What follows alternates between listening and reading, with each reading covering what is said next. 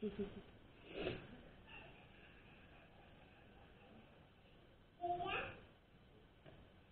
wept. You say Jesus wept? That's the story first in the Bible.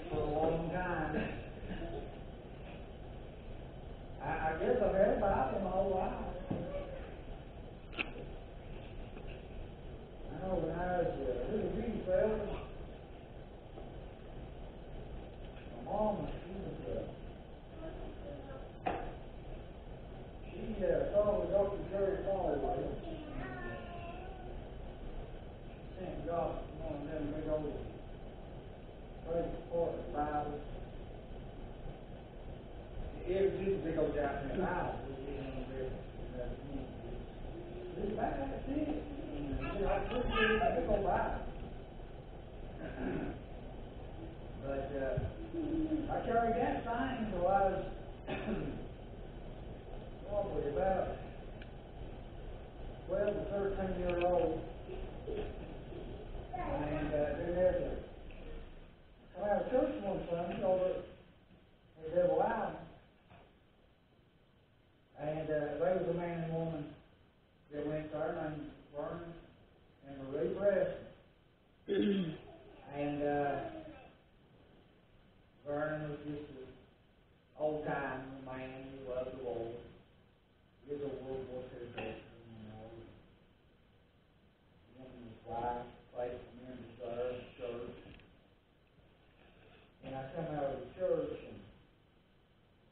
said, Matthew, come in. And I walked over there. He said, me and Marie got you something. He handed me a little box. He said, Schofield Bible on the front of it. It was a Schofield Study Bible. That size, about square one song to it. But it's a nice little Schofield Study Bible, King James Version, of course. And, well, you know what, that really intrigues me. That really excited me. I got to reading that Bible. It had all the notes, the Schofield started and all that. And I wore the cover off that Bible. And got tape all over it. I got to tape it all over the cover. That thing, whenever I've ever went, Brother Jerry, everywhere I've ever been in this world, that Bible went with me. And I appreciate that. They spend the time. I've got that Bible out. There's the situations and times. And it's been a real comfort and joy to know that I have the true Word of God. That I could hold that blessed old book in my hand. Know that it was true for me unto me. Well, I appreciate you coming back out tonight to the church. And I felt like we had a pretty good service this morning, first morning. I had a good time in. I had a good time preaching.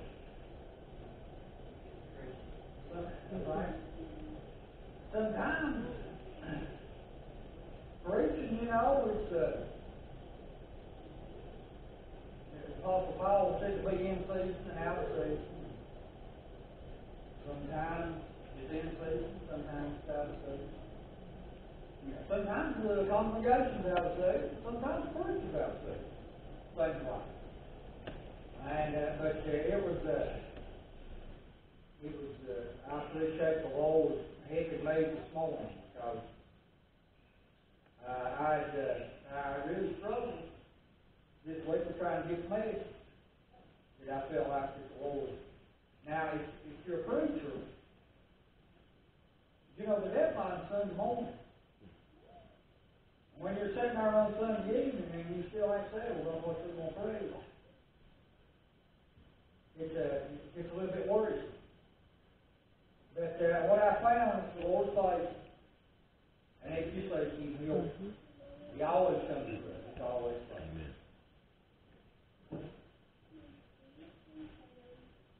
All right. Well, take your Bible this evening and turn to the book of John, chapter number 3. The book of John, chapter number 3. We won't keep you too long tonight. Going over some more familiar scripture. Just like with Psalm 23, I probably the most familiar scripture in the world, I'd say. I dare to say they probably in the denomination that don't know Psalm 23. I mean, it seems like that was just familiar, and so is John chapter number 3. It's familiar scripture, but it's wonderful scripture, and it's scripture that we can go over time and time again, and the Lord bless us in that endeavor. Tonight, my subject simply is about salvation. Salvation and the new birth, and just to remind us of a few things that the Lord Jesus has done for us and that He reminds us of in the Word of God. Verse number 1 says, there was a man of the Pharisees named Nicodemus, a ruler of the Jews. The same came to Jesus by night said unto him, Rabbi, we know that thou art a teacher come from God. For no man can do these miracles that thou doest, except God be with him. Jesus answered and said unto him, Verily, verily, I say unto thee, except a man be born again, he cannot see the kingdom of God. Nicodemus said unto him, How can a man be born when he's old? Can he enter the second time into his mother's womb and be born? Jesus answered, Verily, verily, I say unto thee, except a man be born of water and of the Spirit, he cannot enter into the kingdom of God. That which is born of the flesh is flesh, and that which is born of the Spirit is spirit. Marvel not that I say unto thee, ye must be born again. The wind bloweth where it listeth, and thou hearest the sound thereof, but canst not tell whence it cometh or whither it goeth. So is everyone that is born of the Spirit. Nicodemus answered and said unto him, How can these things be? Jesus answered and said unto him, Art thou a master of Israel, and knowest not these things? Verily, verily, I say unto thee, we speak that which we do know, and testify that we have seen, and ye receive not our witness. If I have told you earthly things, and ye believe not, how shall ye believe if I tell you of heavenly things? No man hath ascended up to heaven, but he that came down from heaven, even the Son of Man which is in heaven. And as Moses lifted up the serpent in the wilderness, even so must the Son of Man be lifted up. And whosoever believeth in him should not perish, but have everlasting, have eternal life. For God so loved the world that he gave his only begotten Son, that whosoever believeth in him should not perish, but have everlasting life. For God sent not his Son into the world to condemn the world, but that the world through him might be saved. He that believeth on him is not condemned, but he that believeth not is condemned already, because he hath not believed in the name of the only begotten Son of God.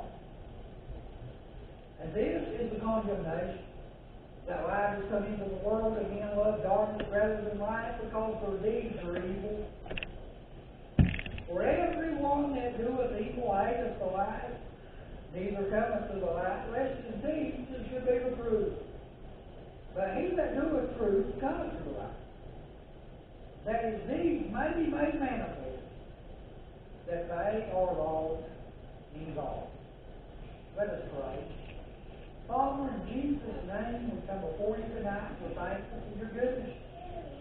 We're thankful for your mercy and your love and your long-suffering. We're thankful for the days and the blessings of life. God in heaven, we acknowledge you tonight for who you are, God the Son, God the Father, God the Son, God the Holy Spirit. We thank you, great creator of the world, the Son of God, brought life into the world. Sweet Holy Spirit, with our comfort. We praise you tonight. We thank you for bringing us back once again under the house of God. Lord, we pray that you'll bless the reading of this word tonight. God, may it find a lodging place in the hearts, minds of the people. God, to remind us, Lord, for that men, women, boys and girls must be born again. God, we thank you once again for the day, for the blessings of life, for the service this morning, and now, Lord, we come to this service. It's a new service. It's a new time of worship. And help us, God, tonight to worship you in truth and in spirit.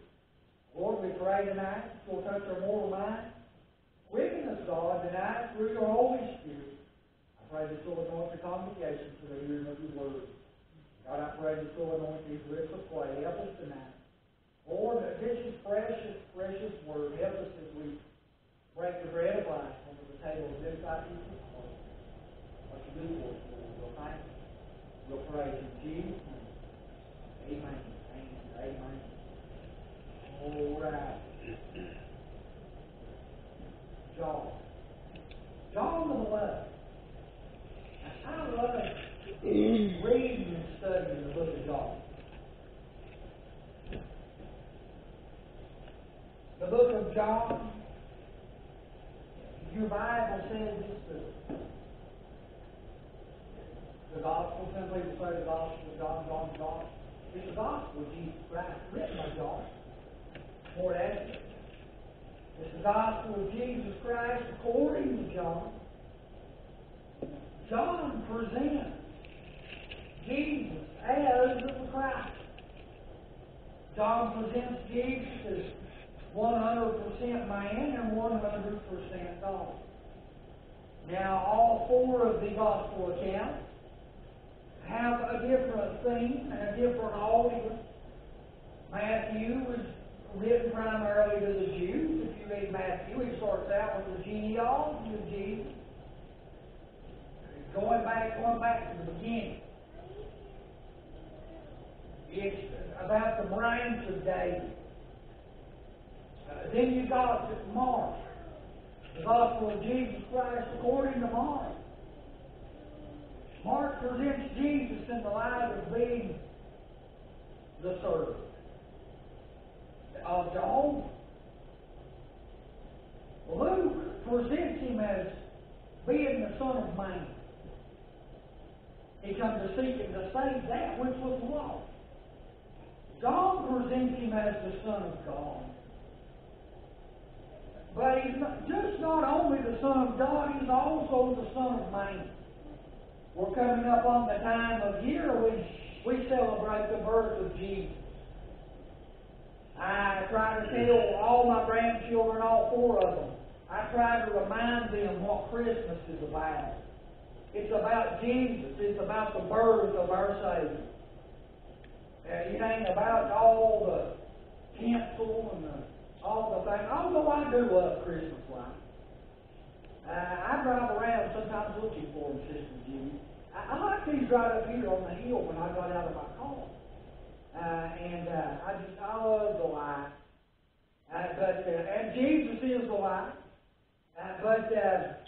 We need to remember the reason for the season, and so John, he's presenting Jesus as 100% God and 100% man. I like to say he's the only 200% man that ever lived.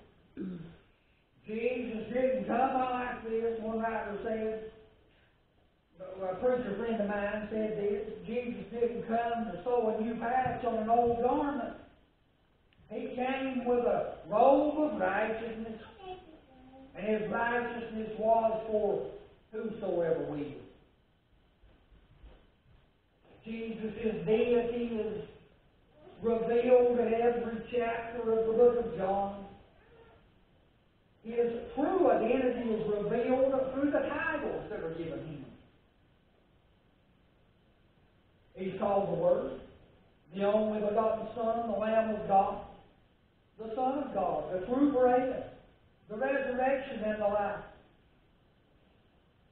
the true vine. If that's not enough, we have the I am statements in the book of John that Jesus uses to affirm his identity, his pre-existence and eternal deity. He said, I am the bread of life. I am the life of the world. I am the door. I am the good shepherd. I am the resurrection and the life. I am the way, the truth, and the life. I am the true vine. And the greatest sign of all of the deity of Jesus Christ was the resurrection. And in the book of John, he showed himself 7 times to the apostles after his resurrection. So Jesus Christ simply is who he says that he is. With that in mind, we have to be mindful that there's a lot of unbelief in the world. We are believers tonight that have accepted Jesus as our Savior. We come to a point in our life where we pass from death unto life, where we pass from being an unbeliever to a believer, a true believer. And this is the point I believe Nicodemus is getting to. You know, we can go on over the Scripture. Now, I truly believe Nicodemus got saved. I really do. You know, it shows back up over in the latter part of the chapter. I think actually it's at Jesus' resurrection, somewhere around in there. But here's Nicodemus, and he's coming to Jesus. And this is to show us, really, the necessity of it. But he works. Verse 3 and verse 7 says the same thing. I say unto thee, except a man be born again, he cannot see the kingdom of God. Verse number 7, ye must be born again.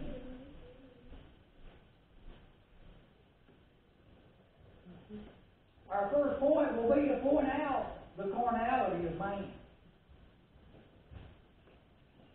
The carnality of man is that fleshly lust, or the desire or indulgence for those lusts. Sensuality, the grossness of mind, desire, the love of sensual pleasure.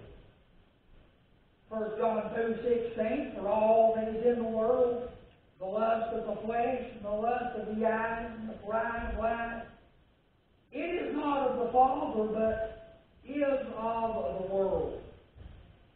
I want you to know that tonight. If it's not of God, then it's of the devil. If it's if God's not stamped His approval on it, then it's worldly. Then it's carnal. It's the lust of the flesh. We have to deal with that in our mortal bodies. We have to keep that at bay. And following the Spirit. How to combat carnality. Galatians 5:16. This I say then, walk in the Spirit, and ye shall not fulfill the lust of the flesh. Walking in the Spirit. Walking with Jesus. I remember when, do you remember when Aunt Nettie passed away? As Daddy died at my great aunt, she was like Nettie. She was a good godly woman. You know, I believe a lot of churches here in the mountains are a lot alike. But what I hear about this church is just like the church at Double Island years ago. A lot of good, godly people in them that went on to be with the Lord. Aunt Nettie was such a woman. She served the church. She worked in the church. I remember there at her funeral. I guess it was her daughter or one of her granddaughters. They found that little poem that she had written years ago. It was called Walking with Jesus. And somewhere there at the house on my desk, I still got a copy of it somewhere. But what she talked about was walking with Jesus hand in hand. Being mindful of the Lord. And we have to be mindful of where we go, what we do, what we say, how we act as born again children of God, because there are Nicodemuses out there looking on at us. So we can combat that with walking in the Spirit. You shall not fulfill the lust of the flesh. So there's the carnality of mind, but then there's the condition of sinful man. Notice there in verse number 1. The Bible says there was a man. This man was a Pharisee. He has a religious background.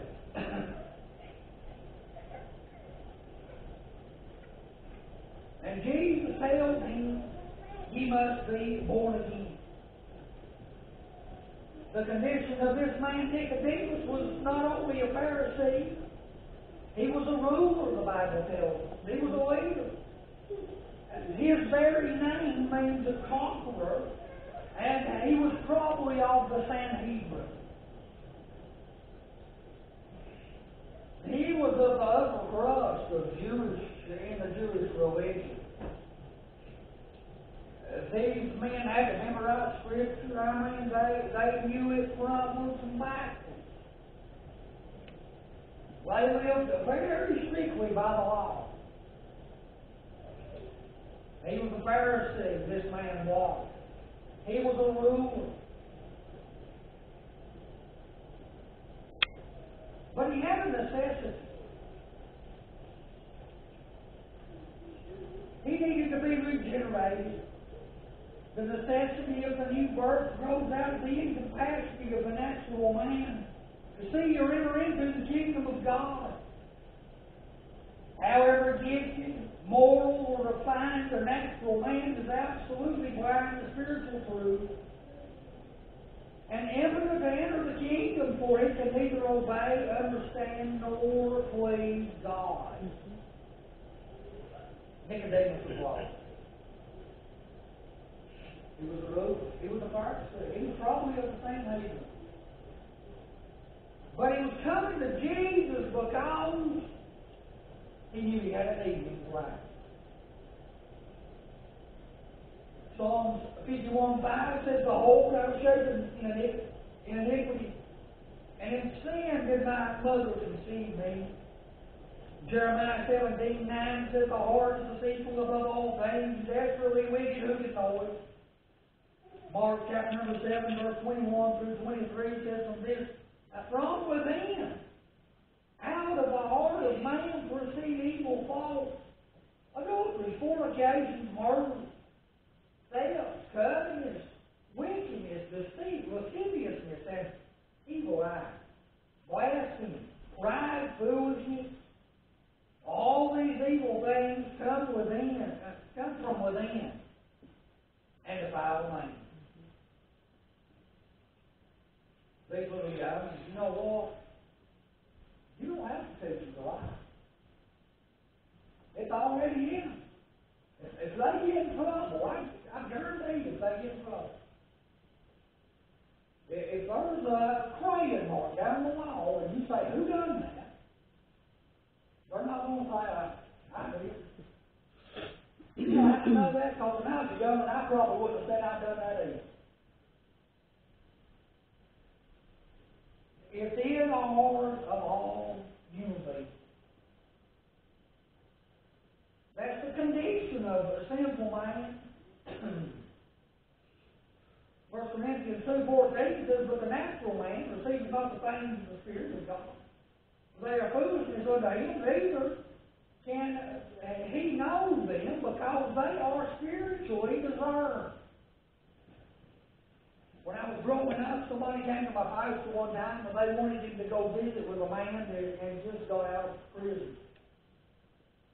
And this fella, he was a ruffian. He'd been in prison for a long time for a real bad deed. And my preacher said he started up. He had to walk to this man's house. He lived so far back in the woods. And he said, "I got up there where I could see the house, and he run inside." And he said, "The first thing I thought was, oh Lord, he's going to get shotgun." And he said, "I went up, knocked on the door, and he said, I looked in, he said, that man was sitting there on the couch." And he said he motioned for me to come in. He told him who he was and why he was there. And he said, later on the coffee table was a little old, one of them little old Bibles, New Testament. He said, "Preacher, I've read that thing through time and time again." He said, "I can't understand it." My pastor said, "You can't understand it because it's spiritually discerned. When you get born again, you'll be able to understand parts of that book." Spiritually discerned. Romans chapter 8, verse 7, "Because the carnal mind is enmity against God, for it is not subject to the law of God, neither can be." So we see the condition of the sinful man, but in verse number 2 we see the sinful man. The same came to Jesus by night. Why do you reckon he's coming over there after the cover of darkness, Brother Jim? He's a Pharisee. He's a member of the Sanhedrin. He better not get seen out there messing around talking to Jesus. He waits till it's gone. And you know, I believe this man is probably got some conviction maybe in his heart. He's got some questions that he wants Jesus to answer for him. So he uses on over there after God. Find Jesus. Rich man. Sinful man. John 14:6, Jesus saith unto him, I am the way, the truth, and the life. No man cometh unto the Father but by me. There's also a recognition of who man is. Romans 3:23 says, for all have sinned and come short of the glory of God. He came to Jesus by night. He said, for no man can do these miracles that thou doest except God be with him. He knows there's something going on. There's something supernatural. So there's not only a recognition of who man is and who he was, but there was a recognition of who Christ was. Oh, I believe he's coming about into the new birth. The spiritual birth pains have started on old Nicodemus. Recognition of who Christ is in John chapter number 1 and verse number 25. John the Baptist cried, behold, the Lamb of God which taketh away the sin of the world. There's a conviction of sinful man. There's a conscience of sinful man. Verse number 2, he said, we know. Some biblical example. If you go over to Genesis chapter number 3 and verse number 7, Adam and Eve knew. After they eat that fruit, they know. They went ahead and those fig leaves together. They hid themselves from God's presence. Adam said, I was afraid. There's a conviction of sinful man. Conscience of sinful man. Creation then of the new world. Jesus answered and said unto him, I say to thee, except a man be born again, he cannot see the kingdom of God. 2 Corinthians 5:17 says, therefore if any man be in Christ, he is a new creature. Old things are passed away, behold, all things are become new. We're talking about the spiritual life. The spiritual things, they become new. There's the wonder of the new earth. Verse 3 to 4, Nicodemus saith unto him, how can a man be born when he was old? Can he enter the second time into his mother's womb and be born?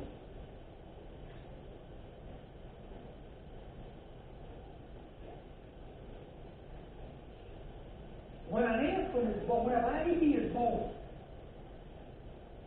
it ain't got no past. It's only got a future. When you're born again by the Spirit of God, praise God, your sins are forgiven. The Bible says they're cast away as far as the east is from the west. Spiritually, praise God, when we're born again, we've got a great future. But God, you know, I know we still sometimes remember that old sinful past, but God's forgiven us. Amen? When a baby's born, it ain't got no past, it's only got a future. There's the water of the birth. Then there's the water of the birth, verse number 5. Jesus answered, verily, verily, I say unto thee, except a man be born, notice this, of water and of the Spirit, he cannot enter God. You say, preacher, what is that? That's the Word. Faith comes by hearing, and hearing by the Word of God. Matthew 4:4, man shall not live by bread alone. 1 Peter 1:23 says, be born again, not of corruptible seed, but of incorruptible, by the Word of God, which liveth and abideth forever. Hallelujah. Word of God, that blessed old book that we hold in our hand. Truth from beginning to end. That solid foundation where we firmly stand. Hallelujah. Oh, that's where the verse begins. Not of corruptible seed, but by incorruptible, by the Word of God, which liveth and abideth forever. There's the water of birth, the water of the birth. Then there's the wind of the new birth. He said, born of water and of the Spirit. Romans chapter number 8 and verse number 5 says, for they that are after the flesh do not the things of the flesh, but they that are after the Spirit, the things of the Spirit. But ye are not in the flesh, but in the Spirit, if so be that the Spirit of God dwell in you. Now, if any man have not the Spirit of Christ, he is none of you.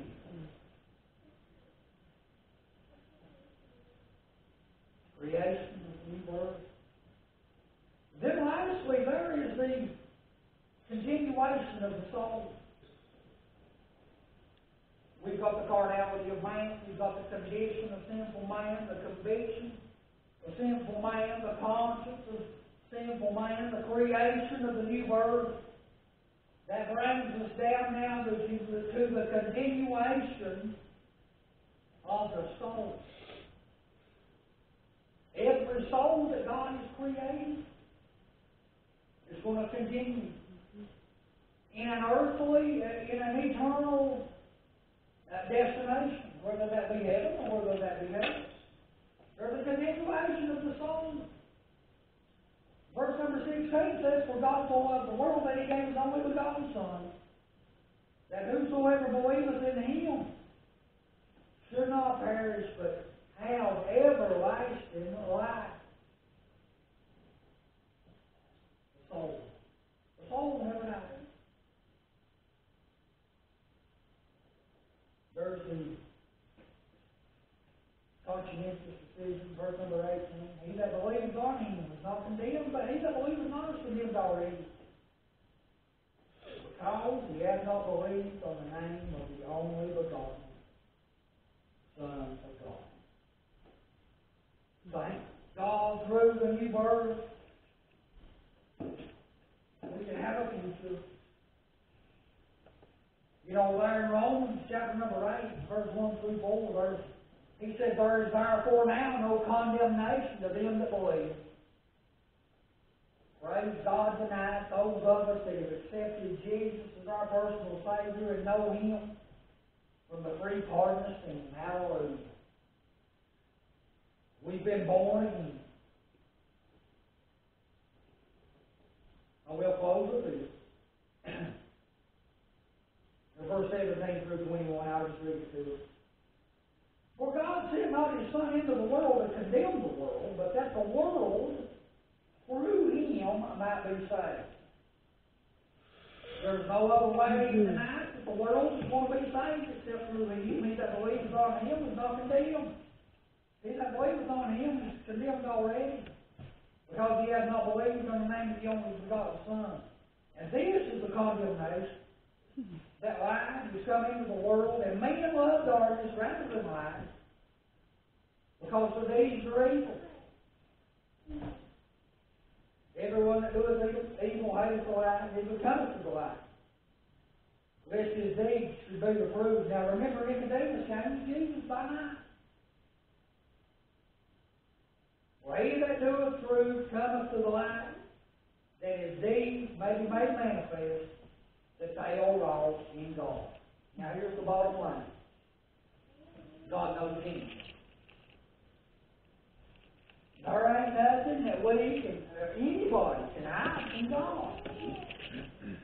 He already sees it all. Now, if we're not truthful with God, He already knows that folks, they just lie to themselves, I guess. But the Lord, He already knows. He already knows all. Let's stand up.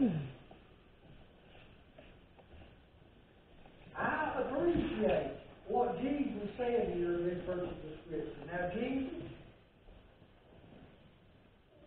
Nicodemus came to Him and said unto Him, Rabbi, we know thou art a teacher comes from God, for no man can do these miracles except God be with him. Nicodemus, you know what he's doing?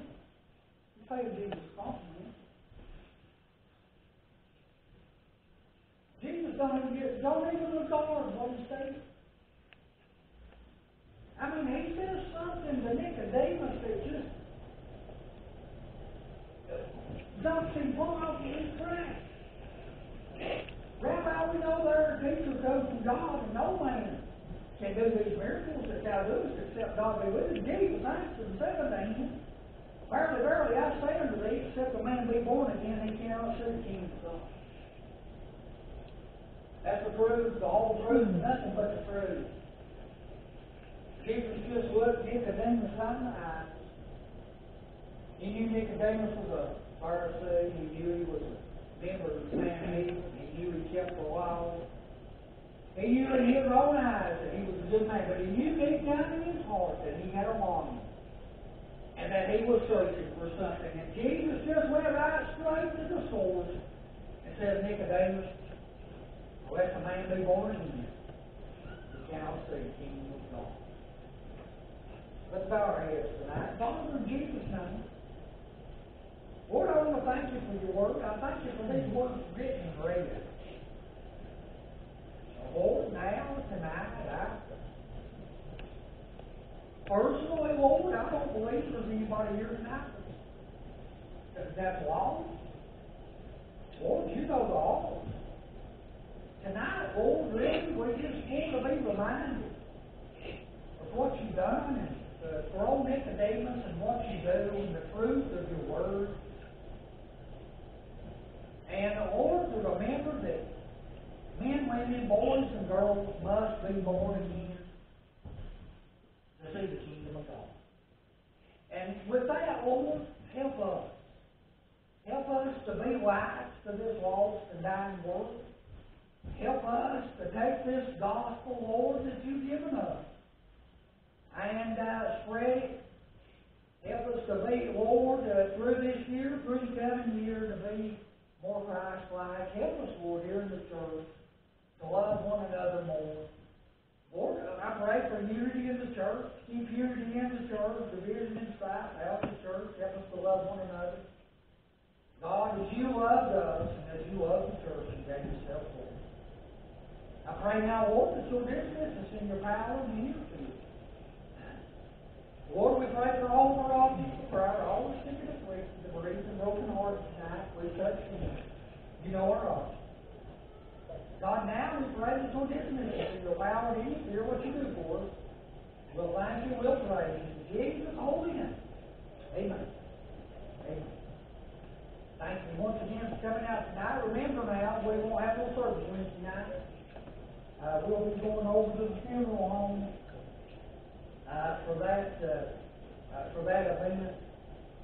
And so I would ask you to please be praying for that dear lady. She's my age. I went to school with her. That was her dad and brother that was in the house fire. And all the rest of her family, as far as I know, passed away anyway. Yeah. Please remember to pray for her, because I can't imagine. And then the family that her little baby, a 6-month-old, passed away this week. Please remember that family. Pray for me because I couldn't imagine what they're going through with. Would you pray for them in our other office? All right. If all hearts and minds are clear, you're at liberty to go. God bless you.